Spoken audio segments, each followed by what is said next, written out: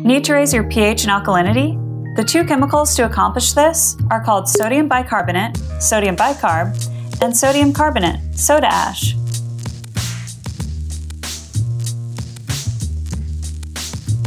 Soda ash has a higher pH, which means it is a more concentrated product and must be dosed differently. That being said, both are added the same way. Before adding anything to the pool, always test the water and make sure you are adding the appropriate amount. Use the Orenda calculator app to make sure that your dose is accurate and won't throw your pool out of LSI balance. Remember, the 3 steps of managing water the Orenda way are to test the water, use the Orenda app and balance LSI, and measure and dose properly. Once you know the exact dose, get your materials ready. You will need a sturdy plastic bucket and something to stir the solution. We recommend a paint stirrer or a small to medium-sized dowel, a pair of gloves, and safety glasses.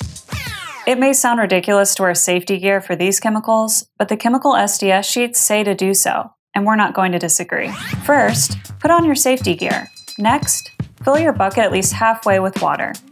Then, measure your dose of either soda ash or bicarb and gradually add to the water while stirring the water slowly.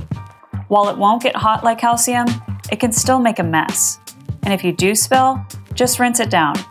As with any other chemical, never add water to the chemical. Always add the chemical to water. Once the powder has fully dissolved into solution, pour around the perimeter of the pool. Do not pour directly into a skimmer or throw sodium bicarb or soda ash directly into the pool without pre-dissolving. Doing so can cloud up the water. If you're adding calcium on the same day, either of these chemicals can react with calcium chloride and cloud up the pool. If you want to learn more about this, check out our free educational program, Orenda University, where we give you all the tools you need to take care of your pool year-round. Even though soda ash or sodium bicarb is a fairly stable chemical, it's always a best practice to treat every chemical you put into your pool with respect. So please, make sure you are dosing precisely, handling your chemicals with care, and wearing all necessary safety gear.